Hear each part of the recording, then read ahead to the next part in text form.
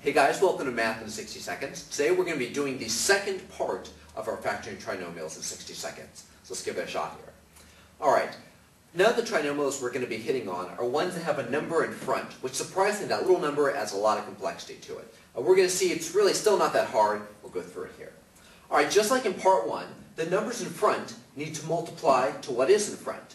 Here we're going to have a 2x and an x to make that multiply to 2x squared.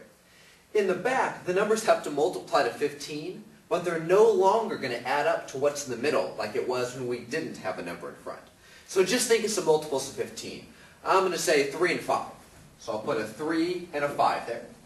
Then what you're going to do is multiply the inside ones. That would give you 3x. Then multiply your outside ones. That would give you 10x. Is there any way that could add or subtract to make negative 1x? Hopefully you can look at that and say, no, it's not really going to work.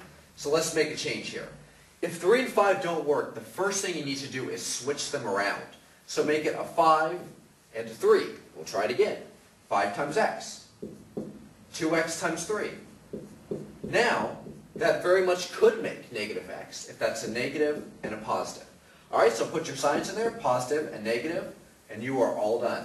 Here we go, 2x plus 5x minus 3. Alright guys, I hope that made sense, and I'll talk to you again soon for Math in 60 Seconds.